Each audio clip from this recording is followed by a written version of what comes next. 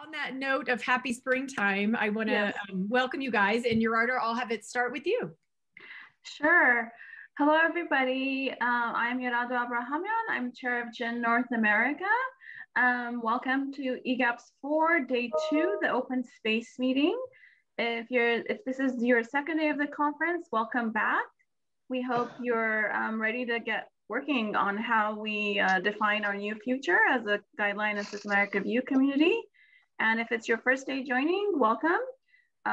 We hope you leave here feeling fulfilled and energized for the work that's ahead of us.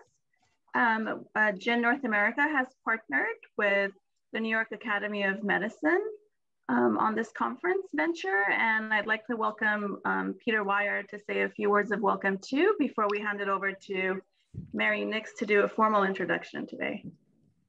Okay, thank you, Gerardo. My name is spelled W-Y-E-R. It's in the subtitle here. Well, I'm as curious as everybody else to see how this will work. Hopefully, this will be the payoff of the whole effort. And I hope people find it to be engaging and helpful. Well, actually, Peter, thanks for mentioning that. I think it's a good time to remind people that this is our first open space meeting in the virtual setting. So please bear with us and our facilitation team as we work out any potential kinks in the system. So thanks for accommodating us. So Mary, would you like to take over? Yeah, great. Well, Gerardo and Peter, between the two of you, you've covered everything I wanted to cover in the welcome, but I will just add to it. How's that? And so with that, welcome everyone to EGAPPS 4 Open Space, the Guideline International Network North America, New York Academy of Medicine section on evidence-based healthcare, jointly sponsored opportunity for peer-to-peer learning and sharing. This is our third open space event. The first one was a half-day session during EGAPPS 3. It came at the end of EGAPPS 3, second day. But like today, we began to think about what we would be doing in that half day early on. And beginning the morning of day 1, where we had everyone fill out little sticky notes that we then organized into themes. That day, that half a day pilot served as a proof of concept that this event format was effective in promoting engagement of various stakeholders groups around the common themes. Through that event, we lived up to the full name of EGAPPS, which stands for Evidence-Based Guidelines Affecting Practice, Policy, and Stakeholders. The second open space event was a full day GIN North America event held in March 2019. It served as a foray into exploring the possibilities of using this format more regularly, more consistently. And the results of that event confirmed interest in continued collaboration this way. Although we tried to have a third open space a year ago, as you know, COVID-19 intervened. And now here we are, our fourth opportunity to connect, or our third, sorry, opportunity to connect. We wished it was the fourth. But with this, we are excited. We're excited to be reconnected. And in this way, we're hopeful. We're hopeful that today we are setting ourselves up for collective improvement. No, I've got a minute. And we're eager. We are eager to get busy together. And we are definitely stimulated by the speakers of yesterday, right? If you were able to be there yesterday, at some point in time, someone on those panels or the keynote said something that has got to have inspired you to want to do better, to do more, to be involved, to collaborate, to contribute to the collective improvement. Specifically, our keynote speaker, Mr. Dowling from Northwell Health, pose questions that I encourage you to keep in mind today. Some of those questions went like this, and I may not have gotten them exactly as he phrased them, so bear with me. How do we build and enhance a disaster infrastructure? How do we maintain, Christi and team, you'll like this. How do we maintain a culture of creativity and innovation that blossomed in COVID? How do we manage the changing nature of our work, remote work, telehealth, and so on? How do we become customer obsessed? Who's our customer? At Northwell Health, the customer are patients and families, the ultimate of to whom care is delivered. How do we respond to inequities that were exposed during COVID? Inequities in healthcare delivery and in healthcare systems. And how do we redesign healthcare delivery? What is health? How do we define what health is? And what is quality? And who decides what quality is? These were all very thought-provoking questions, and he had sub-questions within his questions. The list seemed endless, but all really great questions. And while these questions may seem bigger than what we do in evidence-based clinical practice guideline ecosystem, you cannot deny that we could make important contributions to answering those questions. So, how do we fit into a disaster infrastructure? There are different types of disasters of the natural and man-made types. Can we find our place? Can we accelerate evidence? Can we accelerate guidance to those who need it? Can we put it in the language of those who are using it? Can we digitize it? Do we have a culture of creativity and innovation in our work? If we do, how are we sharing our evidence, our guideline, our customer involvement innovations with others so that we can reduce waste and improve efficiency and replication at a larger scale? These questions just seem endless, and yet together we can tackle them. That's what we're going to try today. We're thrilled you are here with us. And again, welcome to EGAPPS Open Space. Thank you. Right. Well, welcome. Welcome, you guys. I will introduce myself. My name is Christi Zuber, and I have 3 colleagues with me. And I'll just have you guys just say a quick hello. So Cynthia, want to say hello? Hello, everyone. Good to see you all. And Brittany. Hi, welcome. Excited to be here with you all today. And Tim. Hi, everybody. This is Tim Rawson from Richmond, Virginia. Great to be here. Thanks, guys. And so you'll probably notice all of us have the word facilitator put in front of our name. So that should make us a little bit easier to see and to hunt down. And we're here together today. Really excited to host this for you all.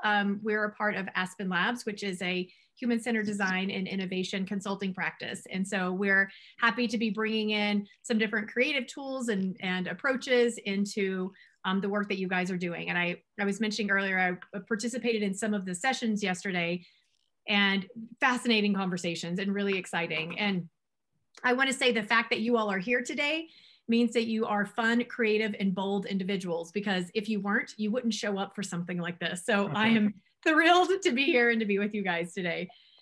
So to kind of start and give us a sense of how the day is going to go along, we have a few different things queued up for you all. So first is we're going to, for some reason my slides, let me stop sharing. My slides are kind of frozen for a minute.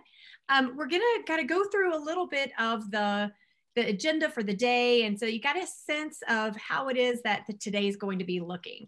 So let me know, is it on presenter view or full view? How are we looking? Good view? Looking good. Okay, great.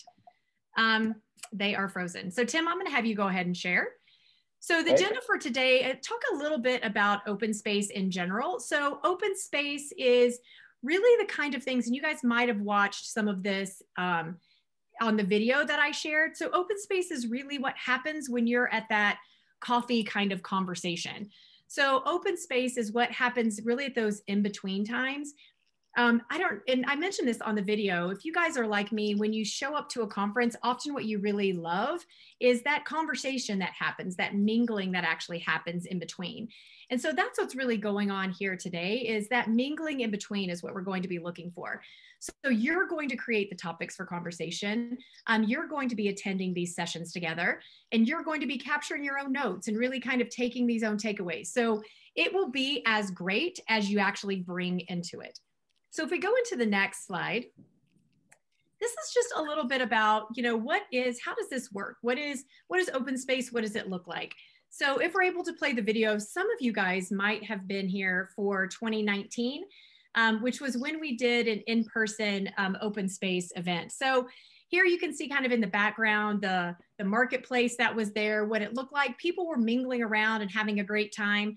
And as we did this, there's a lot of energy that gets created in the room, and it becomes a little bit, we had to adjust and make it a little bit different as we're working in a virtual world, but it doesn't make it impossible. And so what you guys are going to see today is that we're going to be using various kinds of tools to demonstrate what a marketplace feels like, how we can go forward, and capturing our ideas and having breakout rooms to share our discussions.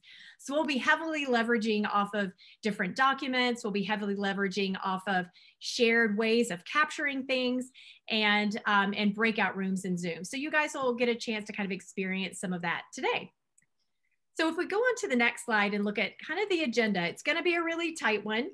The next thing that we're going to do is hear a little bit from Sandy. And so we'll get to hear a little bit about what she's thinking and to get our juices going. I would encourage you guys highly to use chat. And I think chat is great to use to, what are you thinking? What notes came up? It doesn't just have to be a big, profound statement. So if you hear something that's interesting, type it into chat. We'll be modeling that for you. It's a great way to have a dialogue with a lot of people at the same time. We'll then open back up the marketplace. We have some ideas that are already out there. We'll be getting more ideas from you all. So be thinking about, what do you want to actually be talking about with each other? So we'll have some time to do that. We'll do 2 rounds of conversations today. Each one is an hour long. And then after that, we'll have a really brief break or time to wrap up your conversations. We'll do a reflection exercise all in a shared document together. And then we're going to wrap up and do closing remarks. So that will be the session today. It's going to be pretty fast and furious, but we're excited to give you all space to have the kinds of conversations that you want to have. So I'm going to hand it off, Brittany, for you to be able to share slides and to be able to give an introduction to Sandy. So we'll switch over to that for our Igniter.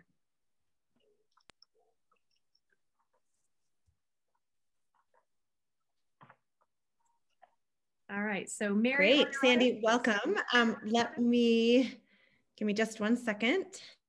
And Mary or Yurato, do you guys want to give a quick intro? Yes, that's my job. Yeah. But you know what? As I've noted before, as I've noted, Sandy may not need an introduction, but to help set our burning platform for today, it's my pleasure to introduce you to our Igniter, Sandy Lewis. Many of you know her. For those who do not, Sandy has the chops in evidence-based practice in the nonprofit and for-profit sectors. She's been a leader of a guideline development program for a major medical specialty society, growing that program into a national example of rigor and pragmatism. She's been an invited faculty at a number of Institute of Medicine panels. She has been a prior GIN North America chair. She was the chief guidelines officer at Dr. Evidence, and she's now a consultant in the field. Sandy is a master of the sciences in our arena. She's a champion of the digital future and a leader in collaboration and engagement. Please welcome Sandy. Thank you, Mary. That is a really lovely intro. You sound like you're competing with my mother. Anyway, thank you, Mary. Thank you, Yurato. And thank you, GIN North America and the New York Academy of Medicine. My only conflicts of interest. are that I am president of EBQ Consulting, a guideline consulting and systematic review organization. And I participate pro bono in many of the initiatives that you learned about yesterday and that we will continue to discuss. So I am thrilled to join all of you today here in 2021. Given the year that we just had, this is virtually, pun intended, the start of the new decade. So let's take this opportunity to go on a bit of historical time travel together. Let's start by traveling back a couple of decades to the turn of the millennium.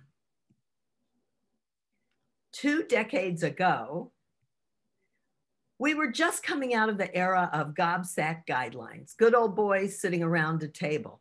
Believe it or not, back then, pharma both funded the guidelines and wanted to review them before publication.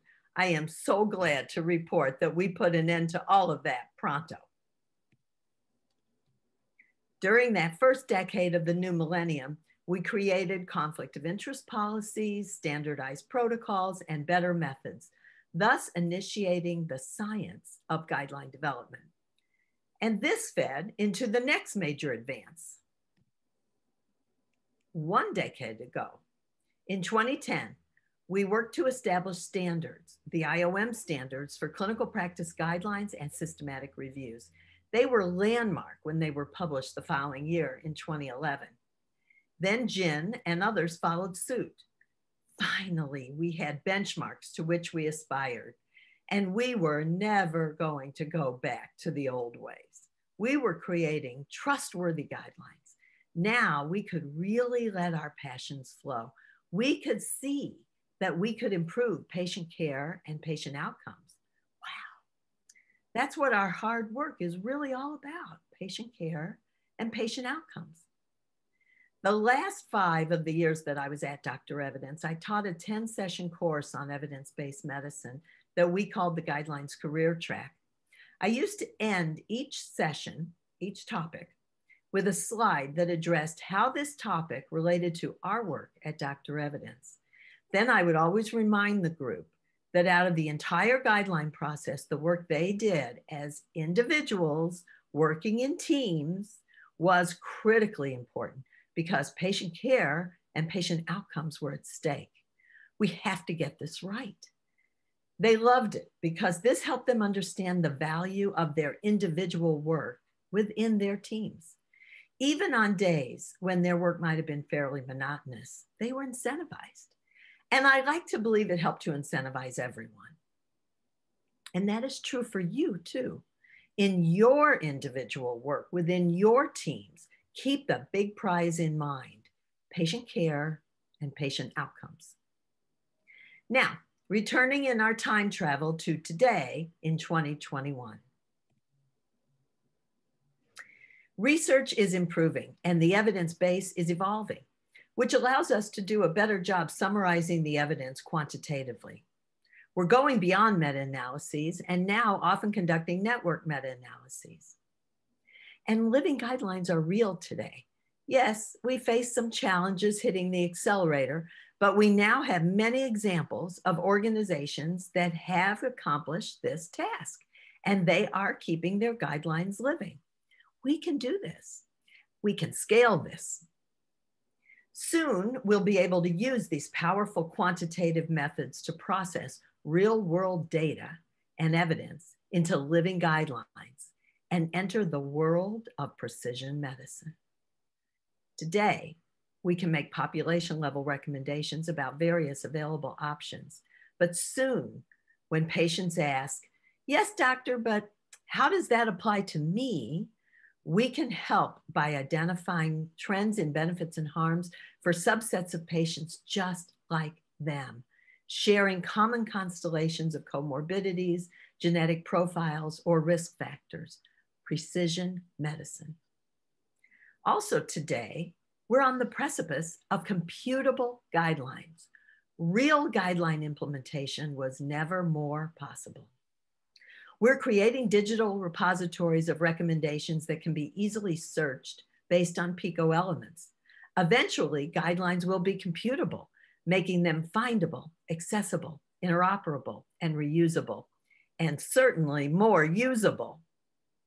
Today's electronic medical records and personal health records are becoming more interoperable, employing standards like HL7 and FHIR.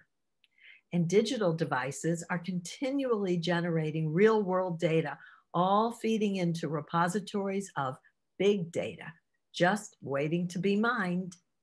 So, what will the year 2030 look like? In 2030, we will have learning health systems where real-world data will feed back into the evidence ecosystem cycle and be used by systematic reviewers and guideline developers to update and keep their reviews and guidelines living. Real-world data synthesized into real-world evidence will help answer questions only big data can address. We will get better at mining that big data and identifying patterns and trends that will help to make precision medicine a reality. Guideline recommendations will auto-populate into electronic medical records and personal health record screens triggered simply by the presence of key terms or concepts. So as you add diagnoses or prescribe new drugs or other interventions, the software will identify that there are relevant guideline recommendations with clinical decision support tools addressing those very items. The recs will automatically appear in the medical record along with any contraindications, alerts, or other warnings that apply. It might even note contradictions to the patient's own pre-recorded preferences. Isn't that cool? So these exciting ideas are really not too futuristic. They are now in planning for development pilots as we speak. Many of our colleagues who spoke yesterday have shared these concepts and how we are all working to make them a reality now and over these next few years. So today, at this conference, we have to translate all these big picture ideas into actionable steps that we, as guideline developers and evidence synthesizers, need to start doing now, this year, even today. How can we get from where we are now to where we want to be next, and then after that, and then on to 2030? We are here today to try to solve some of these issues, or at least to move towards solving some of them. We need to start with these visions, but then we need to be practical and explore how will we get there? What changes shall we make? Can we develop best practices? How will we implement our set of best practices into our workflows? Do they fit into a new paradigm? Shall we develop new structures or frameworks? Which of the many best practices that we learned today will be realistic, reasonable, achievable in the near future? How will we prioritize our best practices so that we work on the most urgent and important ones first? Can we measure our progress? And as with any process, when and how can we be pragmatic about meeting our goals while balancing our challenges? And there are certainly plenty of those. Let's be part of the conversation today. Let's use this open space conference today to make a difference in the work, in our work as evidence reviewers and guideline developers. In guideline development and evidence reviews, we work as a team with oversight committees, with panels, with our methods colleagues and others. But today, I am asking you to do something as an individual. I want you to participate in the open space discussions, ask questions, suggest solutions, share ideas, and learn. Be part of the conversation.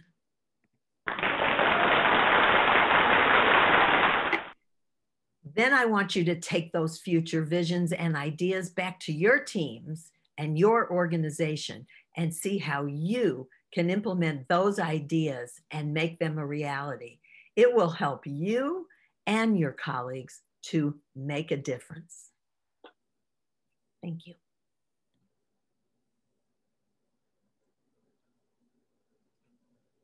Thank you so much, Sandy. That was great. Thank you. All right, well, fantastic. Well, hopefully you guys are kind of thinking a little bit about possibilities and what you'd like to talk about.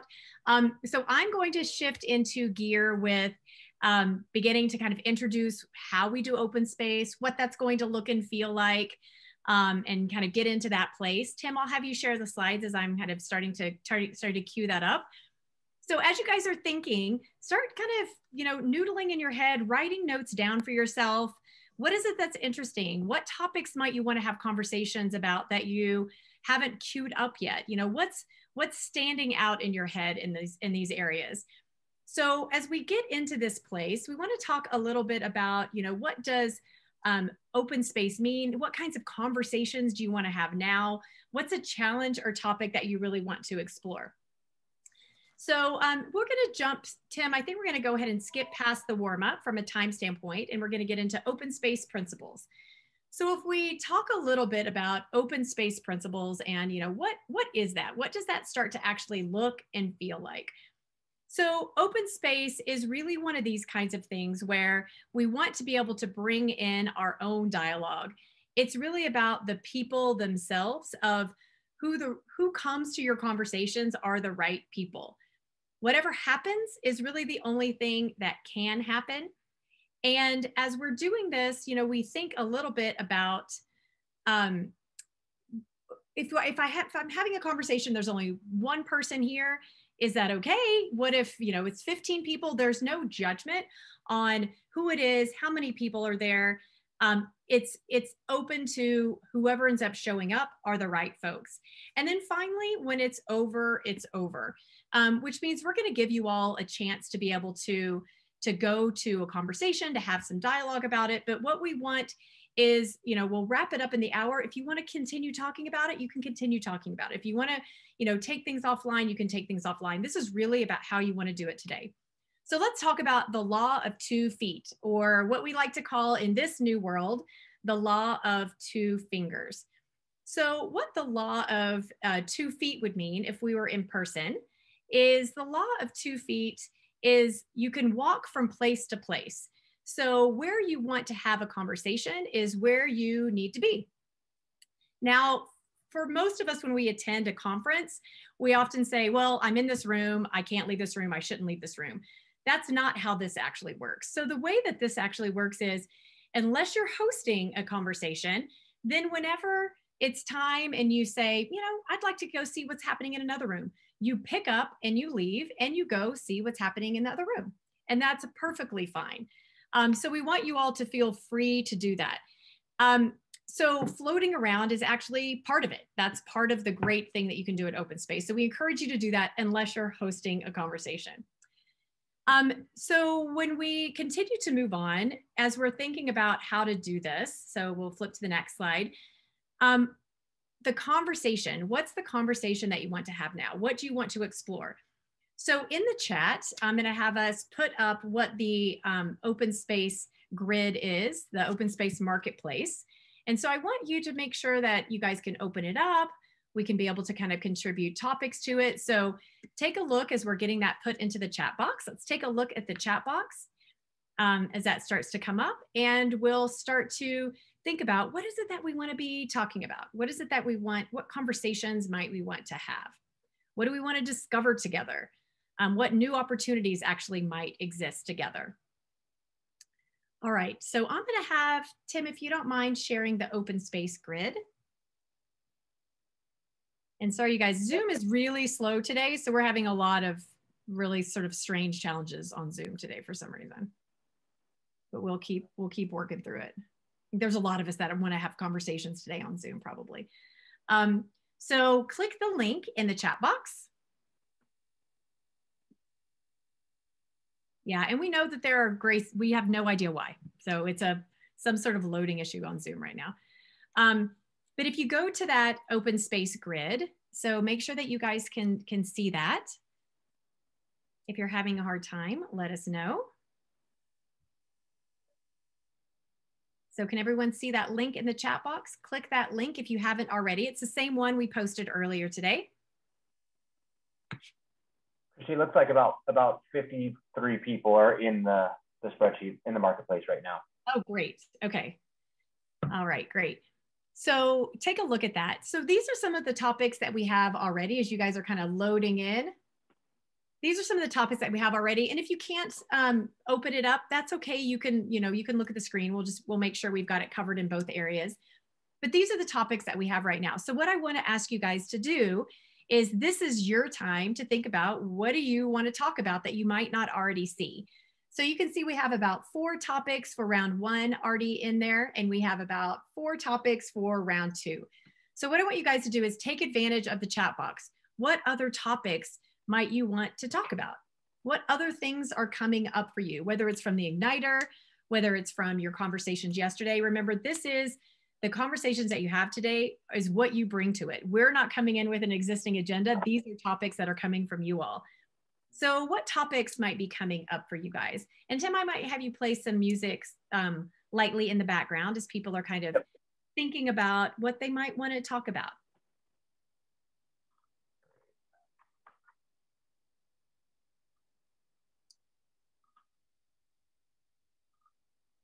So what is it that's spurring in your mind? Yes, and definitely topics that are different than the ones that are already in there.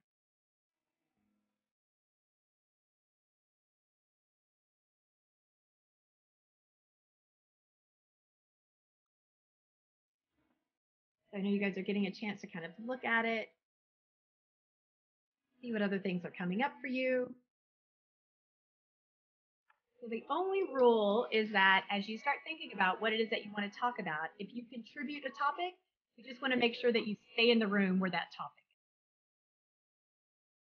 is. But that's the only rule around that. So be bold, be creative. You know, it doesn't have to sound like a typical conference topic. If there's something that you think is this kind of random different topic, you know, that's fine.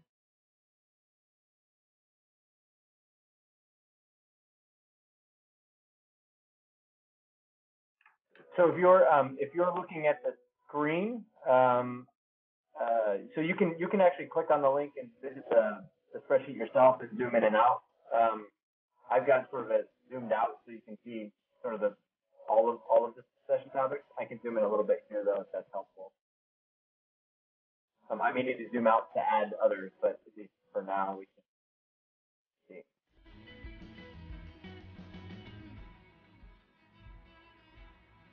All right, so we're seeing some things start to come through here. And so Mary and Urado, I'll have you guys kind of monitor what's coming through in chat. And you give us the heads up of the topics that we should include in the marketplace, because there might be some that are kind of similar. And so we'll have you guys queue us up which things you want us to include. So we'll keep working this in the background for all of you participants. Keep thinking about what you might want to contribute, see what people are putting in the chat, add to it. So continue to use chat. What is it that you're looking for? What are you seeing that's coming up that's interesting? What other ideas might come up? Christy, would you like us to speak about them, or do you want us to chat with? Okay. Yep. So I'm seeing the one from Doris. I think that's already being addressed, perhaps. And we can always add, I think that's room 2 in the first round. We can always add the topic in round 2 as well. Oh. This is Janice. I was thinking that the comment that Tiffany made could be in the first round in the third session with inclusion of patient voice, but it might not only be limited. Sure, I think it would behoove us to have patient voice one in round 2 as well. I think there's so much to unravel there that it might be limiting to just keep it in one session. So Janice, Tiffany, Doris, feel free to add that as a topic in the second round. So we'll type it in. Yeah. Yeah, we'll type it in for you guys. It's Mary. Thanks, Jerry, for replying to my question to you in the chat. And Jill Hubbard, I hope that that helps you to know maybe what session might be relevant to your topic of interest. So I don't think that we need to add something, but I know Jerry, in leading that topic related to the collaborative, will make sure that that's addressed, right, Jerry? Yeah. Is it okay if the participants unmute to clarify things? Sure, sure. Okay, because it's so hard to type in chat. So I see they're saying patient voice, and I just want to make sure that patient voice also means the general consumer, because those are two different perspectives. And then I think someone was saying Doris. I don't know if they meant me as Doris, or is there another Doris? Because our names are so close. So if you were doing D-O-R-I-C-E, that's me, Doris. And you were saying something was already covered? I read something that Brittany had put in from a Doris, D-O-R-I-S. Okay, a real Doris. Thank you. Yeah. Nope. That's Doris. Yes. Thank you. So Doris, if that distinction is very valid, and if you feel that we should address it separately in 2 sessions, please feel free to ask for that. The consumer voice versus the patient voice. One session is good. It's just I didn't want to add to something if they wanted to focus on patients only. Okay. Thank you. This is Tim here. So real quick, would you mind doing a quick recap of what we've already decided for the inclusion on the marketplace, the sessions? I'm going down the list. There's so many suggestions. 1 second. This is great. Yeah, if we were in a room, this is where Post-it notes would be flying. So now we've got, so it's just a different version. Mm-hmm. I hear you, Maria Michaels. This is Mary. I hear you. I think at Jerry's session, the COVID collaborative would also speak to Tiffany's comment about US versus global. In that collaborative, there are international stakeholders as well. And I know Jerry's been working with them, like those with COVID and even Cochrane, to get them all integrated. So I think that Jerry's topic may cover a good bit of some of these items. Mm-hmm.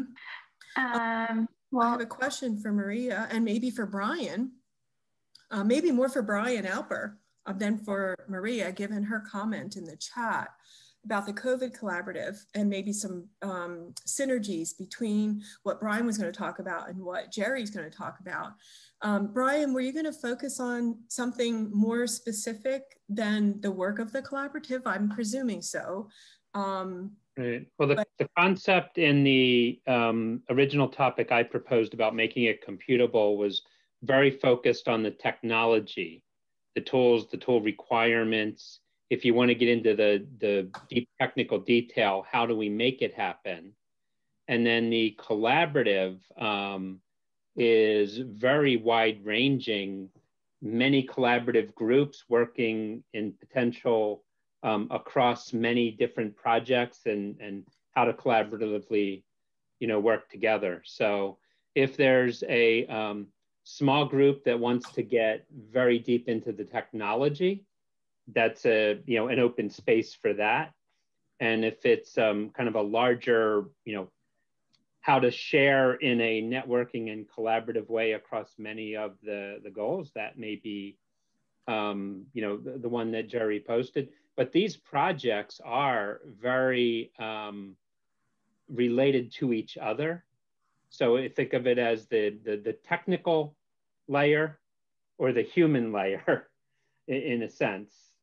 But often at GIN meetings, there's been a GIN tech group that has gotten focused on the technology specifically.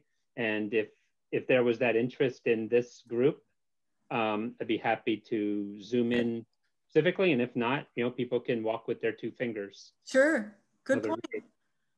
Yep, good point, Brian. Great. So Tim, any clarification on what to put in as a topic? Yeah. So I think we're I was just going to say, of... it would be, so this is our first time doing this virtually, would be super helpful, so Mary and Gerardo, if you say, Tim, let's add, the topic name to which round we should put it in, and then say as suggested by, Jerry or Doris or whatever, and I'll just go copy and paste theirs in. But the musing, the conversation's great that you guys are having. That's what would happen in person. It would just be a little bit easier physically in the room with each other. So if you cue me up, I will go and add that. So I think we're trying to get to that, Tim. So we're just having sure. So I want to. So if there is a need, as Brian said, we can add a second session to round 2, so people could have the chance to go to that. Not sure, Brian, should we add? I think, Brian, you're hosting another session though in round 2. Yeah, I had listed mine twice, not sure how this works. No, I think that's great. I can do it in just one session. No, I think it's great to give people the option in case they want to go to other rooms in round 1.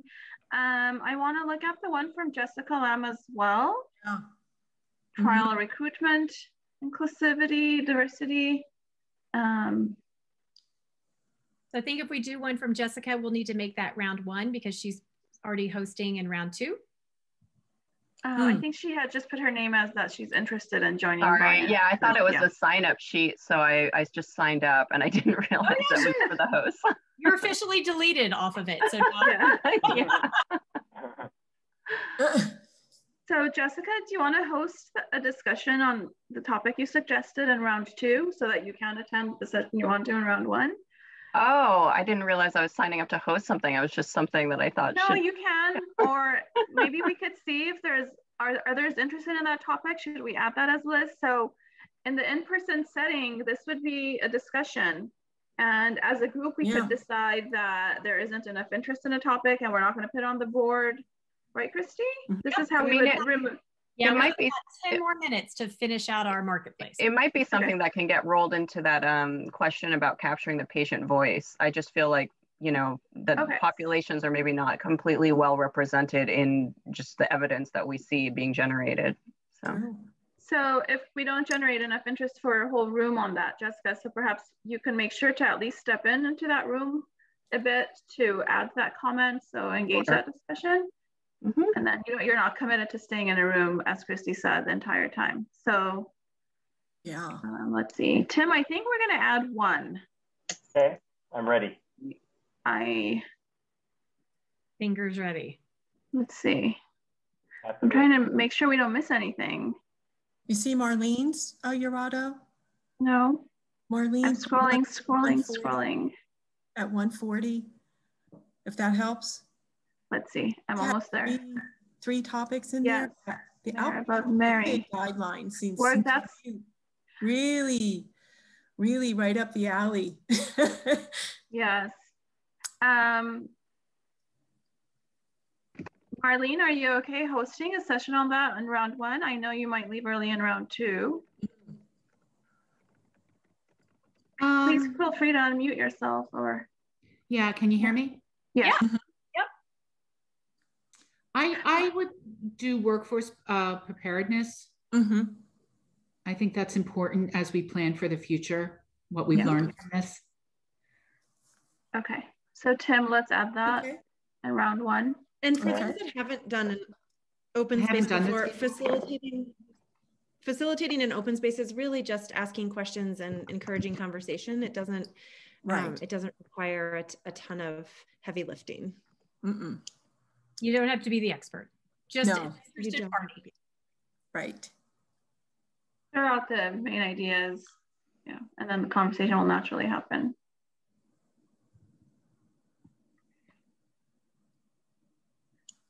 So Brian and Jerry, do we want to add a second one to round 2? There. Many of the topics being raised. Okay, I think we're fine. I think we're good then. Unless we're missing something. What? Caroline Wang had something too. Did you see hers at 142? Again, I'm looking at Karen's now because someone said I second Karen's suggestion. Who? Karen? Karen, if you want to unmute yourself and share, it might be easier than us scrolling through chat. I think anyone can unmute themselves and participate in this conversation. But yeah, while they're doing that, can you scroll back up to Caroline Way at 142, Urata? Hi, Karen. Hi. We've been using ECRI, and I was just wondering if other organizations were using some other body to do the appraisal, since the National Guideline Clearinghouse is no longer. And if so, who that would be, and if they're posting them somewhere other than their own websites. Mm-hmm. Yes, Karen, I think we can roll this in. If I think someone had, Chris, I think, had suggested having a discussion about do we need to revisit the IOM standards? I think this could be rolled into that if there's interest in this topic. Yeah, I think that would be a great idea. Mm-hmm. Yeah. Yeah, I agree. And just a reminder too, yesterday we learned about the Cochrane recommendation mapping, where that group is actually doing the AGREE appraisal of guidelines, COVID-related recommendations, where they're looking at specific domains of the AGREE instrument to help the users who are finding these recommendations understand how they score in these domain areas to inform their judgment about is this something we should use or not. So again, that thinking about what we heard yesterday, if you were able to join, that was one of the resources that was provided as a way to help us understand the quality or how recommendations around COVID have been appraised or are being appraised, because this is still real time. Yeah, so that would be something good to add, I think, to your discussion. And is Chris going to host that? Did you say? Chris and Karen, would you like to co-host a session in round 2? This is Chris. Sure, I will. Okay. Tim, I'll capture this for you in the text. Thank you. Mm-hmm. Oh, and Urata, I just had one more comment too, just about how we, and this is sort of mentioned in the vaccine rollout strategies description, but how we really integrate real world evidence and even really defining what that means and how we appraise real world evidence. I think like that's something that's, you know, it's very big right now, but we're still kind of behind in how we look at that evidence, because we kind of usually just lump all observational data into this sort of lower quality bucket. But that seems to be a direction that a lot of evidence is going, is toward these kind of more broader registries and things like that. So how we look at that evidence. Absolutely. I think that could be addressed in this session that we're adding, Jessica. Okay. So Chris and Karen, in case Jessica doesn't make it to this room, perhaps you can, one of the topics you discuss in this new session in round 2 would be real world evidence.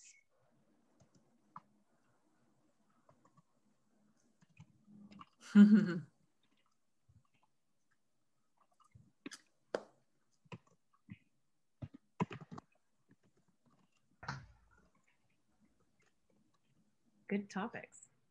Mm-hmm. Mm-hmm. Silo breaking, great. I like that. That's the topic. Silo breaking, Jerry. Mm-hmm. This is Maria. I guess I was just trying to figure out which, and thanks Jerry for the chat message there. I was just trying to figure out what would make the most sense for part of what I was thinking might be helpful to discuss, which is, as I put in the chat, somewhere between what Brian suggested and what Jerry suggested. So without like trying to split all of us in too many pieces, I didn't want to add a third one. And I'm not sure if if folks have a suggestion on how we can make all of these work best so that everybody can get a good discussion and be part of the one they're most interested in. Maria, I'm glad you brought it up. It's Mary. You know, the webinar that you moderated and pulled together for GIN North America was one of the most widely attended webinars. And it seems like these things that you're interested in build off of that. So for folks who participated in that webinar, there could be some good things in a session like that, Maria.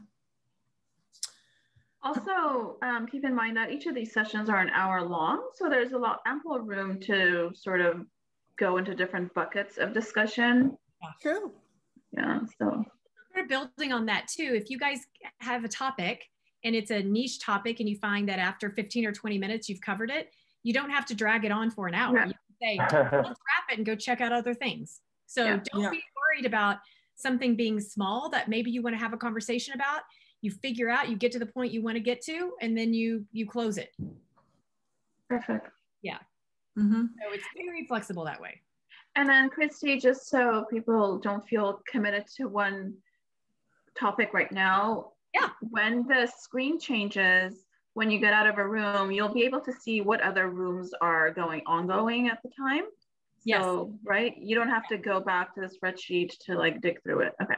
Well, you'll see the rooms, you'll see the breakout room names. And what I'm going to have all of you do is when we finish and kind of quote unquote close out the marketplace, I'm going to ask all of you to take a picture of it with your phone, because sometimes as we're navigating multiple screens, or maybe we're on one laptop, things get buried. And so it makes it really easy, thank goodness for our phones, to just take a picture of it, and then you have it easily accessible to know what's happening in what room.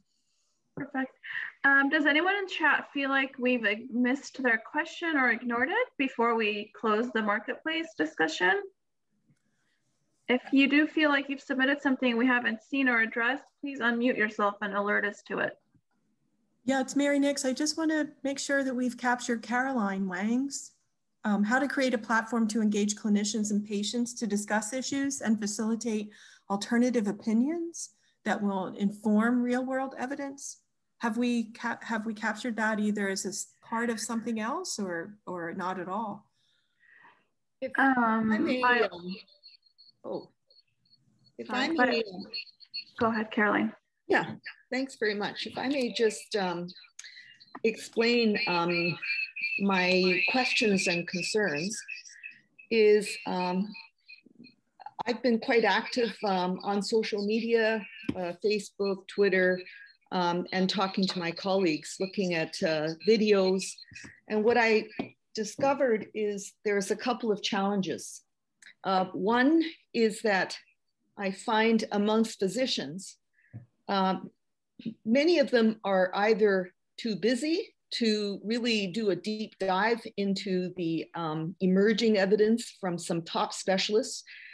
And when I send them videos or, papers, they either, I don't think they look at them, but there's a tendency to dismiss opinions that are not considered part of the establishment.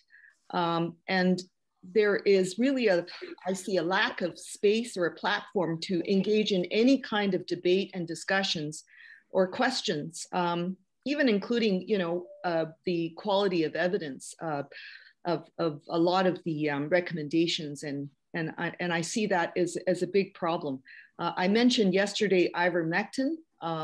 While I have attended the FLCCC, and when I send it to my colleagues, more often than not, it's just completely dismissed. And this is amongst our physician colleagues. The other thing is that amongst patients and people who are not physicians, they have a lot of difficulty distinguishing between what is, fake news or non-factual with actually high-level evidence. So that's just where I'm coming from. And I'm hoping to use this opportunity and this conversation to really construct an integrated, not only conversation, but to answer the questions from Michael Dowling. Here's an opportunity to do what we're talking about, is creating that, a new future with structure, process, outcomes. And so I'm not sure actually which room I should be. I see there's a room 4.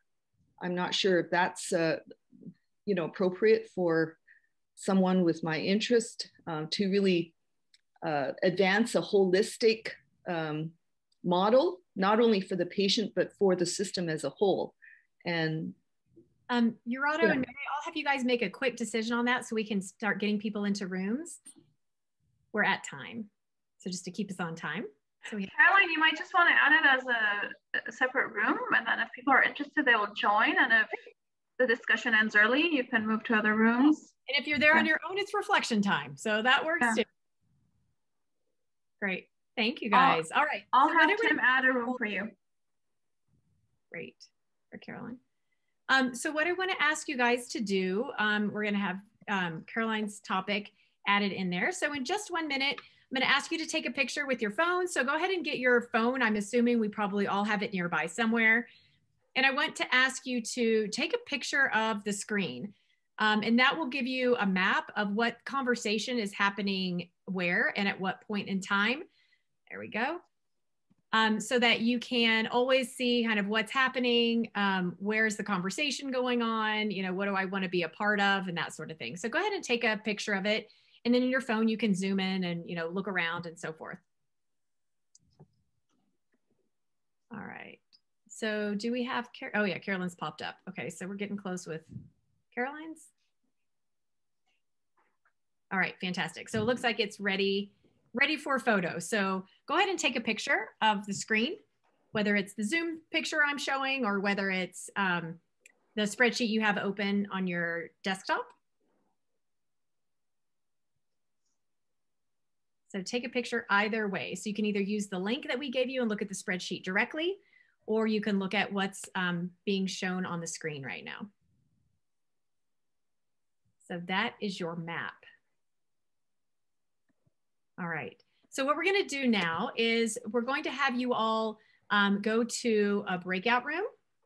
And so you see the breakout room options. If you click on breakout rooms, there'll be names of different breakout rooms. So imagine this just like you were in a big conference room and you're looking at the titles of various rooms that you wanted to go into. So I want you to pick the room that you want to go into. The only rule here is if you are the host, again, the host doesn't have to be the expert, but if you're the host, you need to go into the room that you suggested. So if your name is on there, you need to go into that room. Otherwise, you guys can go into whatever room you want. We'll help you keep time.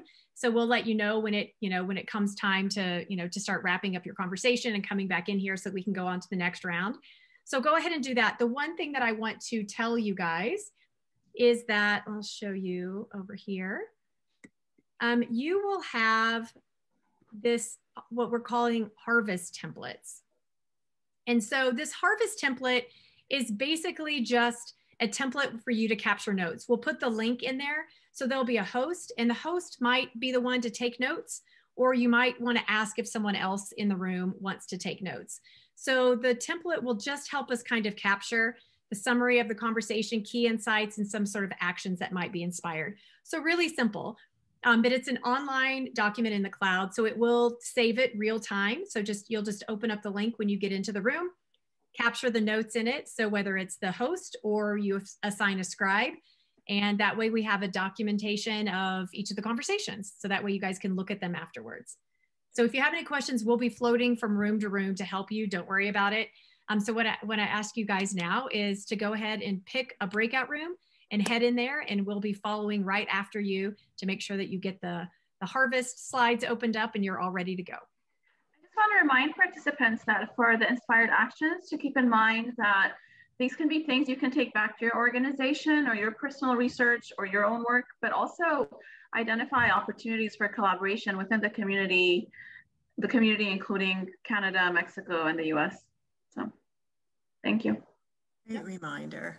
Great. If you guys want to add slides, duplicate, add things to it, you absolutely can. Just please don't delete things. Feel free to add stuff that you want to. All right, so head out to your breakout rooms. We'll be cleaning up after you guys to make sure everybody's where you need to be. So enjoy your next round of conversations.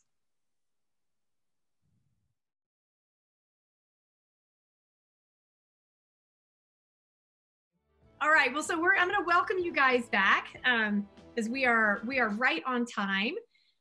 So this next activity, it's what's called a liberating structure. So I know you guys are lifelong learners like I am, and open space has been the format that we've used up to this point, and that's that kind of, sometimes it's also called an unconference.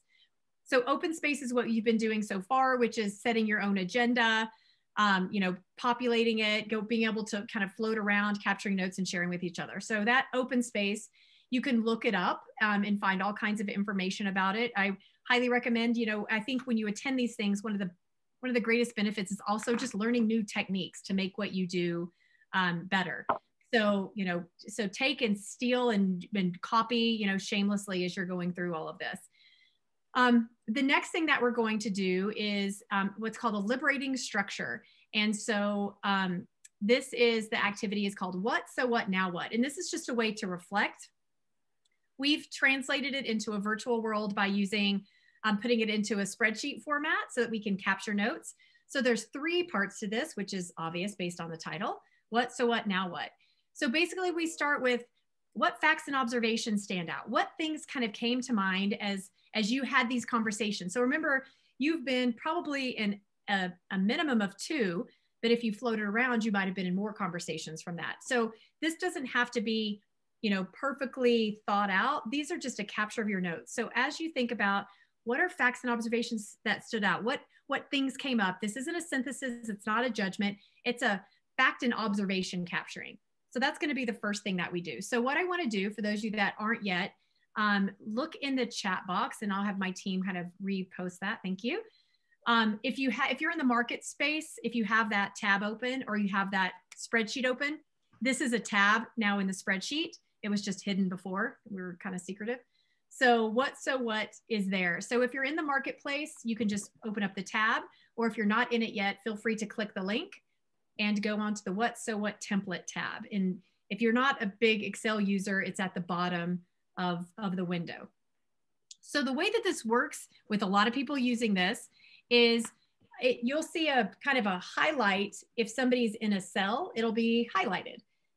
So what I want to ask you guys to do, if you haven't kind of gotten to this point, is I want you to, if your last name starts with a Z, this is just a way to kind of distribute it. If your last name starts with a Z, be kind of closer to the top. If your last name is more like an A, be closer to the bottom. So just kind of distribute yourself and click on one of the cells in column B. So if you haven't done that already, do that, and that'll help us know where people are landing. So click on in column B, click on a cell. If it's already highlighted, that's already been claimed. So just pick another one. And don't highlight the whole column A, click on a cell in one of the rows. So like row 19, 20, 21, 24. So go to an actual cell, not the column. Yep, okay, good, somebody remove that. So pick a cell within column B.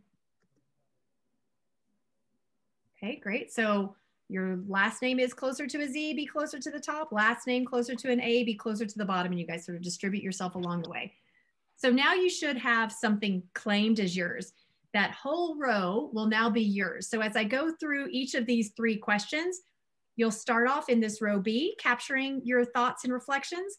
And then as I go on to the next prompt of the so what, you'll move over 1 row.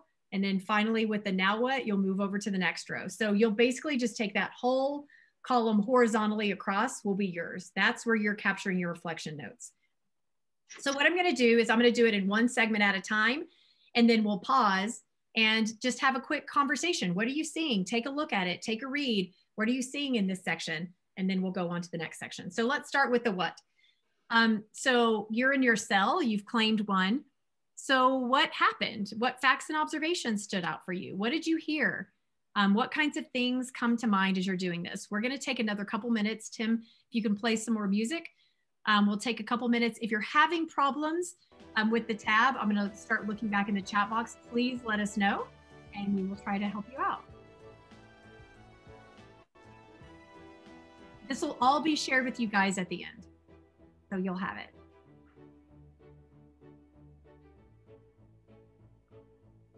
And Marion, let me know if you're still having a difficult time.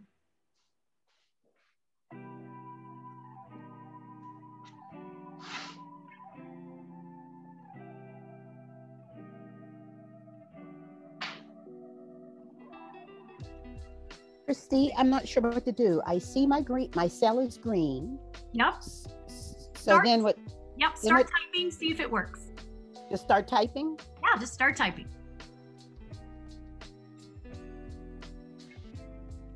It's working. All right. Thank you. Yeah, you bet.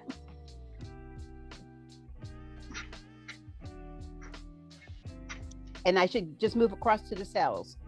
Yeah, first let's just stay in this one and I'll prompt you for the others later on. So just stay in that one cell that you're in and that row will be claimed as yours, but let's stay on that one cell about what right now.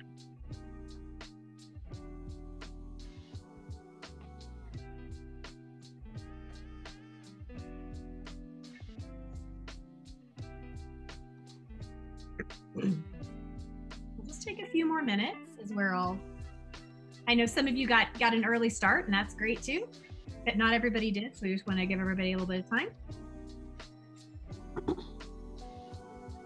So what things stood out for you? What did you hear about? What facts came forward? What observations did you have? What things were mentioned? So these aren't, this isn't a synthesis of what it means. This is just, you know, facts, just the facts. And we want to do this is called, if you guys might be familiar with the ladder of inference. Basically what this is doing is walking us up that ladder of inference. So we're starting with the ground of what? That's the basis level. So we're not jumping to conclusions. We're not jumping to synthesis yet. It's just the basic kind of facts and figures of what we're hearing. We're not trying to figure out why that's important, what it means. We're just capturing right now.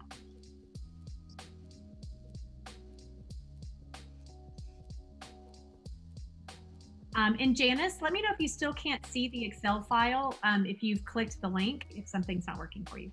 Oh, she's saying, I think she can't identify where the tab is. It's on the lower left corner of the Excel screen, Janice. Yeah, so if you're looking at the main screen right now, Tim's kind of showing you at the bottom left where it says what, so what template. That's where you would click. Yeah, I haven't found that what, so what yet. So it's within the Excel. Yep. And I'm just seeing, like, I can't minimize it. It's like huge writing. You know what? If there's some glitchy thing happening, you can type what you want to in the chat and just put what with a colon and type what you want and we'll put it in there for you. Okay. Where there's a will, there's a way.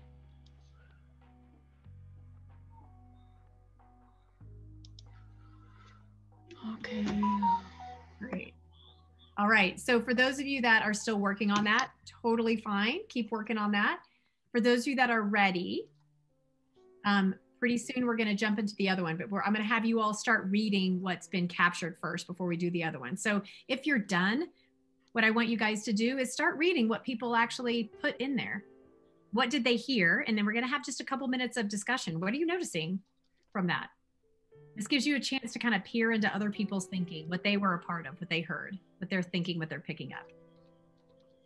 So on your spreadsheet, take that column B and just start skimming through it and read what other people captured.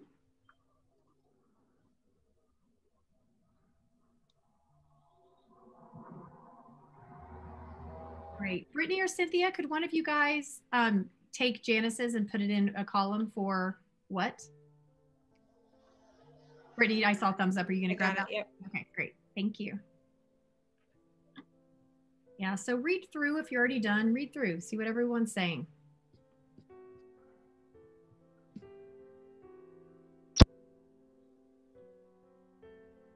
It's a great opportunity to kind of peer into other people's conversations and what stood out for them.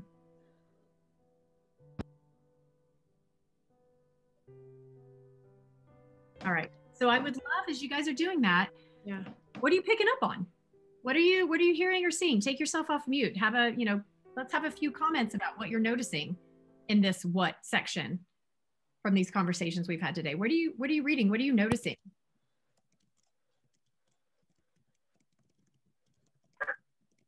I'm noticing gaps in our system, in how our system operates between different parties in guideline development, how the information flows from the systematic review team to the clinicians and the principal investigators and the patients. There's just a lack of harmony in how we're engaging and integrating information from these different audiences.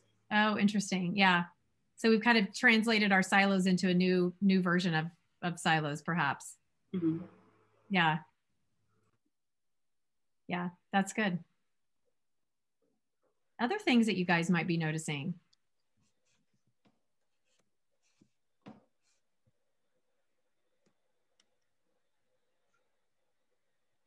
What things might you have picked up from what other people said?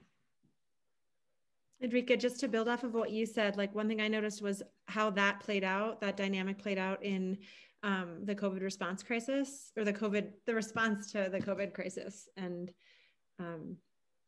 the challenges that created.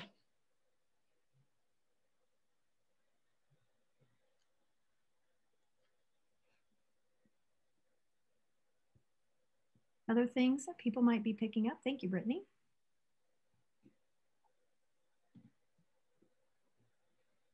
What are some patterns you're noticing? Or there's definitely identification of a need to, this is just based on COVID response, a need to share, to have forums to share information for this particular community.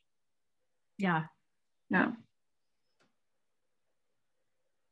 Yeah, I think we heard about people sort of piecing things together, leveraging different kinds of tools, you know, whether it was social media, trying to host big workshops, trying to learn from each other. So yeah, what are the ways that we can connect that might be different than how we did that before? Yeah. And more dynamic. Great. Well, also there's something universal about COVID response that wasn't true previously, because we're sort of engaged in condition-specific work or a specialty-specific work, and now we were kind of all dealing with the same condition. Yeah. But I don't think we were able to capitalize on the universality of it effectively as a community. But specifically, I'm speaking about the guideline community. Yeah. It's interesting as we, as we kind of continue down this reflection point, some of those threads, that's why the capturing the what is really important before we get into solutions. It's a great inference builder. Mm-hmm. Great. So I think this is repeated in a couple of different ways, but kind of jumping off of Gerardo's last point, unnecessary redundancy. So part of that might be in unnecessary redundancy that clinical organizations are kind of doing the same thing that the other clinical organizations are doing to implement guidelines. It could be that different guideline developers are trying to come up with all of these different methods to make their guidelines better, but like, why aren't we working together instead of each of them doing that? So there's a lot of unnecessary redundancy. Yeah. Do things now. And that's kind of a reflection of the silos. Yeah, you're right. Which is interesting. It's opposite of the sort of the meaningful redundancies from a safety standpoint. We've got kind of wasted time when there's a lot to do. So I think that's really interesting. And I think for those who were present yesterday, Dr. Ivan Flores mentioned that as part of the COVID end, one of the objectives of COVID end is to reduce waste in research. So very much in line with this. Yeah, I was going to say, this wasn't what I had captured, but it did come up in the session that I hosted. Yeah. That some of the realities of the silos that were evident during COVID are actually the result of the politicization of the pandemic. And the fact that we did not have a coordinated national response, and therefore there were 50 states all approaching this very differently. Some of that created these silos, and some of the difficulties in doing collaborations because they weren't really promoted in that way. Not that they didn't happen across some entrepreneurial, enterprising type individuals or organizations, but that as a whole, it was definitely a factor. Yeah. I just wanted to share that, that was a context that that we need to consider. Yeah, very important. Definitely. Well, any last comments before I move on to the next one? All right, great. So we'll go on to the next one. And if you guys have already filled it out, you might have extra things to add now that we've had some discussion. You can also take time to read it. So next is the so what. So now this is getting sort of into the present time. What's the, so what about that? So what that we have silos? So what that we had redundancies? So what that we find ourselves unprepared? So what that, we're duplicating the same work? So what? And I know that sounds obvious, but it's good to think about it, because we need, as we step into this sort of inference area, don't jump from point A to point Z. So what's important about that? So what seems important about it? Why this? Why do these patterns exist? So we're kind of peeling this back a little bit. What is important about those things that we wrote either earlier or that we just heard and talked about in discussion? What things are important? And if, you can feel free if you want to take another cell or what have you, if you want a new space to play, but we're going to be in column D. Again, kind of take the same approach. If your name starts, last name is around a Z, kind of float closer to the top if you haven't already done it. If you're an A, kind of, hang towards the bottom, and just distribute yourself and click on a cell, not the whole column. So I think, Tim, actually, let's have you not click on the column because it's messing up the ability to see. Yeah, there we go. So D. So you're in column D, pick your cell and start kind of writing down the, so what? So what's important about this? This is us starting to build knowledge around it. What is important about that?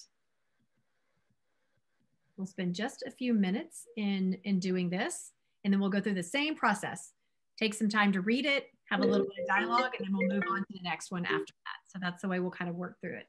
So Tim, do you want to try to play a little music if you're able? Of course you're able. DJ Tim.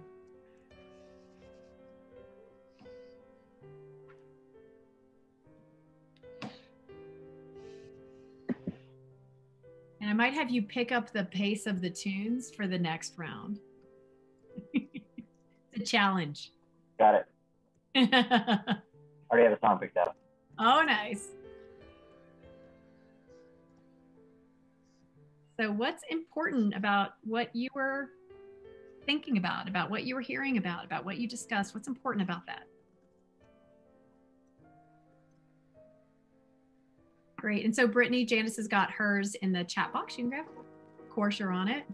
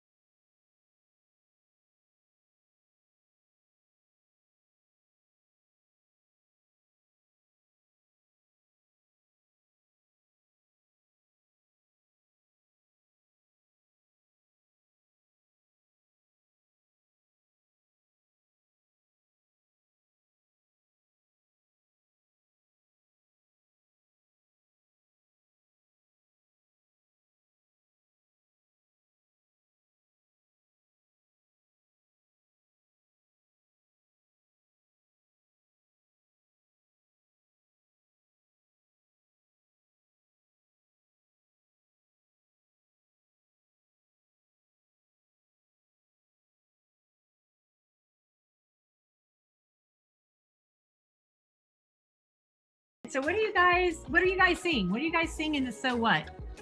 So what's the big deal about any of this? What are you guys noticing? I think it's interesting to see what other people, kind of take from this. What's important about it?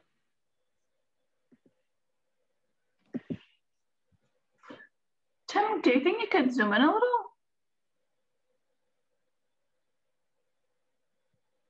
Yeah, probably the best place to look at it from a fidelity standpoint is probably in the spreadsheet on your own. Right. It's always going to be grainy, showing it this way. Tim, you could probably zoom into like 75% or something and see how it looks, but yeah, on your screen is going to be the best for this. It'll show weird. All right, this is much better. Mm-hmm. Perfect. Well, I think several of the blocks kind of reflect that all of the things that we included in the what makes it harder for us to do what's needed, especially in times of emergent response like we've had with COVID. Mm-hmm. And I think I've seen that reflected in a few boxes. And what are some things in particular that it makes it hard to do? When we say it makes it hard to do the things we need to do, like what kinds of things are we talking about? So like one of the things, for example, we're sort of looking at here is that guidance isn't able to be developed and implemented timely. Mm-hmm. You need to be able to synthesize the guidance and get it into practice ASAP. We're not able to do that. Yeah. Great, thank you. We spoke about this in one of the rooms where the emergency component of COVID really didn't allow us to use our 6-month guideline development process rooted in robust methodology. And we had to sort of pivot really quickly out of that. And it took a while to notice, wait, we have to pivot really quickly out of that. Yeah. So, that's a hard place to pivot out of. Yeah. And I think, those are the sorts of things when we get into the next section, what are things that you notice that are helped to overcome some of the barriers, some of the things that tripped us up, some of the things that the new, whether it's a workaround, maybe it's not perfect yet, but maybe it's something to pull on. So those are, as we get into the now what, these are those little takeaway nuggets. Some of them might be big, some of them might be little, but that's why we kind of walk into it in this way. Right, and I think one of the charges for this day was to identify how we can do better next time, since we are likely to see another one in our lifetime. Sorry, go ahead. No, I also see there's a global issue. So when they talk about silos, we're not only talking about silos in Canada and United States. This is a global issue, and we need to look more globally than just at our two countries. Yeah. Absolutely. And diseases don't recognize borders. Yeah. Exactly. Right. I need a t-shirt that says that. That's right. Diseases don't have to carry passports. Yeah, I think it's interesting too, as we kind of go through this, are there other areas that have maybe done this in a better way? I don't know that this is true, but I remember hearing some about, like veterinary medicine. They have a different way that they kind of look and track animals globally. Maybe there's something interesting in that. So I think, sometimes these force us to get outside of our own peers and look at how other people might be doing something. It doesn't have to be the same practice, but things that we can take from other world contexts. Great. Anything else from this so what that you guys noticed? And Tim, you stopped sharing. That might be intentional as you're redoing it, but what other things stood out on this so what for you guys? So what's important? Anything else? Well, we heard a number of times yesterday and today about missing the consumer perspective and voice. Yeah. This is true for not just COVID, other conditions, other situations as well. So why do we care about that? So what? So what we miss a consumer voice? What's important about that? Well, it goes to what Mr. Dowling said yesterday. We need to be obsessed with our customer, and that's our customer. That's the customer for healthcare. Yeah. Why though? So I'm just, I think those are big. Yeah. Why is that important? To secure good patient outcomes, good clinical outcomes, which is our end goal.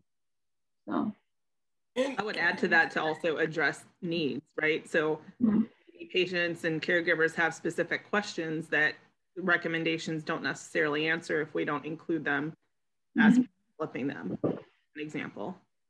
Kind of more their life context, not our right. Their needs are diverse as well. Yeah. Yeah. And we keep saying they, but we're they, us, we, yes, forgetting. Yeah. I would say, the thing about when we do this, I think that is important, that I teach people all the time. It's, we do have to get outside of just talking to ourselves, even though we are also them, because we know the system. So we automatically come into it with a different level of knowledge of how to navigate, who to listen to, how to filter through all the noise that's out there, but everyone else doesn't. And so even though we are them, we don't necessarily process like the rest of the people that are, have a different worldview. So I think it's interesting to think about that, is stepping outside and saying, well, if I didn't know anything about this, what do people that don't know anything about this? What are they hearing? Where are they going to? What are they thinking?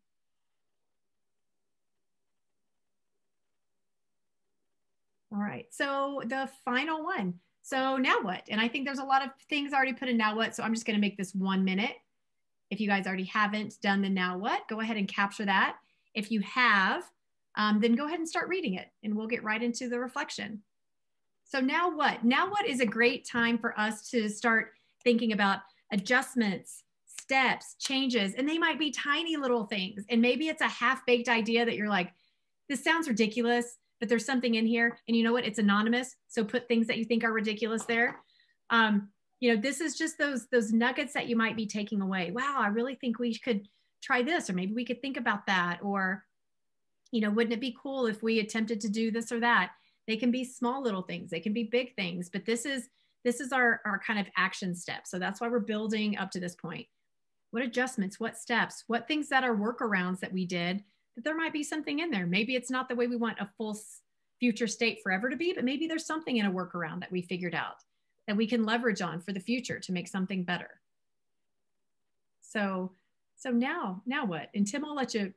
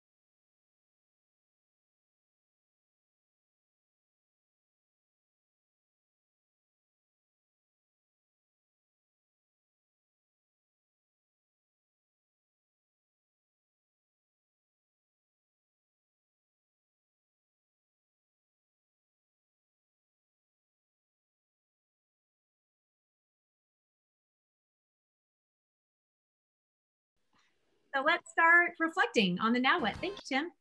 So let's start reflecting on that now what. So as you look there, what things are kind of interesting, exciting? What stands out for you? What nuggets pop up? If it's your own, that's cool too. You can love your own ideas. What things do you guys want to call out? Praise your peers. What things are you reading about that you think are kind of interesting?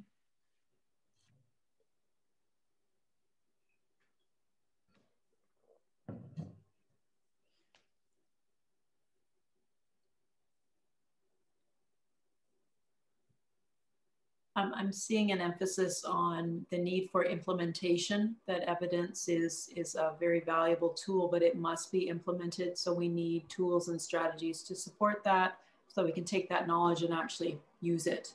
Mm-hmm. So focus in the implementation space.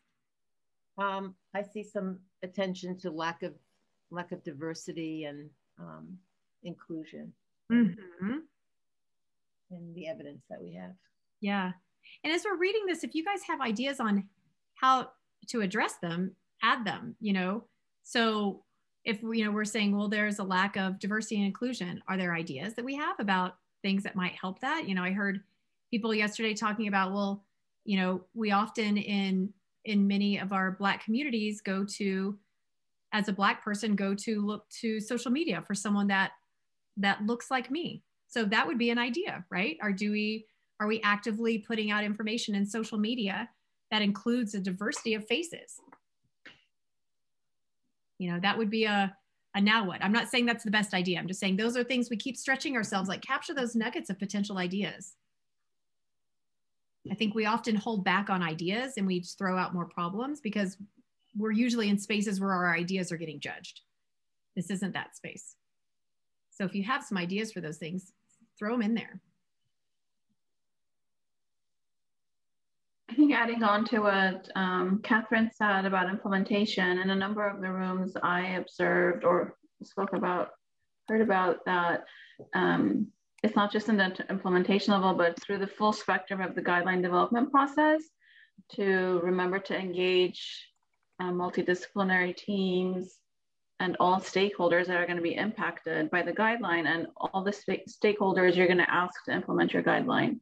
So to engage them from the beginning of the process and not sort of just develop guidelines in silos.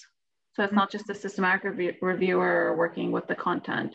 Involve and engage everyone from the beginning of the process. So there's more ownership so that they can champion it when it's developed to secure implementation. Got it. And so not just sort of the ta-da at the end. Yeah, it's not like, it's not a handout. It's not a handover. So everyone sort of like develops it together. Yeah, that's great. If you guys have ideas of tools or approaches that help with that, capture those too. If you found some interesting ways of helping to make that happen. Other things standing out, other ideas. Yeah, Christy, it's Mary. I'm really glad you brought that up because I remember when this got going and the GIN North America steering group, I was still chair at the time. And I think as a steering group, we felt like, oh, we need to be bringing our people together. This is a time we need to bring all of our people together. They're all busy trying to help the practitioner members that they serve. And we need to come together and learn what everybody's doing. Oh, the pushback was huge. No, we're too busy. We don't have time. We don't have time to come together and share what we're doing. We're too busy, dealing with what's happening in the trenches. And so it's a great idea. And I love, though, that you've challenged us to think about, well, what are the tools and resources that we could use that would allow us to achieve it? Because, right, we get that it's the good thing to do, but achieving it is the hard part. The realities of what's happening in that early phase are huge. Those realities are huge. And so thank you for just mentioning that, because I wanted to, and I wanted to. I felt compelled, like we've got to bring our groups together. We got to share. This is the time when innovators and creators need to share. They're adapting, they're pivoting, they're spinning. We need to spin together. Yeah. and learn, but it was not, yeah, how do you do it? So, well, I mean, so Mary, building on that, and I'll add this in, sort of building on that, you know, you guys now have a virtual open space toolkit in your pocket. So you could imagine saying, we don't even know what the agenda should be. Let's come together. Let's spend 3 hours. We'll have 2 rounds. We'll populate our agenda ourselves. We'll have conversations, and we'll hit the points that you guys want to talk about and move on. So you now have one example of a tool that will help you do that in the moment without making it too heavy. Yeah. Right? GIN, for those of you who are individual or organizational members of GIN as well, GIN has recently launched something called GIN Connect, and you might have seen emails from them. And GIN Connect is sort of a new platform of engagement for members, and you can engage as an individual or as an organization, and they're just building it now. So I've added my personal information in there, but I honestly haven't been very active in the past month as I've been busy with this. But if you are a member and can access the GIN site, make sure to add your personal information in GIN Connect, add your organizational information. Its intent is to help us connect and help us share knowledge, ask questions. I think there's going to be a new website relaunch at the end of this month or early in April. So hopefully there will be easier access to all this information and all this sharing. So great. But sometimes the GIN Connect emails go in our unfocused or junk mailboxes. So look for them and use the tool. It's at our disposal. It's one of the member benefits. So that's great. Well, we're going to save this so that you guys know this is not going to go to waste. You'll get an email back probably from Gerardo or however the messages get pushed back with all the harvest capture sheets that we did today, as well as this tool. And like I said, please leverage. You guys just learned a couple new tools for your toolkit. So please leverage them, use them, try them with each other, with peers. It's always great to have different ways of working, particularly when we're talking about a virtual world, and that's not going to completely go away. So, pandemic or no pandemic, we're going to be doing more working like this. And, and often we always were, but we didn't really have a lot of tools to do that. So I'm going to hand it back off to you guys for the final few minutes. And I just thank you for letting our Aspen Labs team come and help facilitate you guys today. It's been a total treat. Yeah, let us know if there's anything we can help you with in the future. So thanks, guys. Yeah, and one more final thing I will add is that I don't have any of the report out or the harvesting from the IOM standards and real world evidence. So if one of you from that group was able to collect it and could either just put it in the document or get it to me, that would be fantastic. Thank you. Mary, do you have something you want to say before we say final goodbye? Did you ask me? Yeah. Oh, no, I'll let you do the final goodbye. I did the welcome. Oh, right. Peter and I can do it. Yeah, sure. We're so grateful for your participation and your active participation and engagement. Day 1, day 2, I'm a little biased, but I think it was a great conference. There's just so much content. We all have such great ideas, and there's so much capacity for us to collaborate, for us to share, for us to learn from each other. But I'm really grateful to everyone for sharing your personal stories, your personal experiences with COVID. And there's a lot of work to do, and I have new excitement for the work. I feel refreshed. I feel ready to commit to sort of changing things. There's a lot of COVID has shown us that we have to change our ways. We have to revisit some of our processes. And I'm glad I have you all to work with to do that. So from GIN North America, thank you again. And we'll be in touch soon. Peter, you want to say something from NIAM? Other than that I'm exhausted, no. But I think it did gel. I think the theme that we wanted to explore was explored, and there was definitely a feeling of diversity in the inputs from all kinds of sources. Right. That was good. Hopefully we will meet in person next time. We have a large conference, but right. And thank you everyone for accommodating the hiccups and having this all done virtually. So thank you. Thank you, Christi and your team of facilitators for guiding us through the open space meeting today. Our pleasure, totally our pleasure. This is important work. We're happy to be part of it. Right. Keep in touch. I'm putting my personal email address in here, but I can also be reached through the GEN website. All right. Great. Thank you, everyone. And Tim, pretty soon I'll have you cue back up to music as where everybody parts. Right. And we will send out an evaluation form for both days within the next few days after we all catch a little breather. So. Okay. Thanks, everyone. Thank you, everyone. Thank you.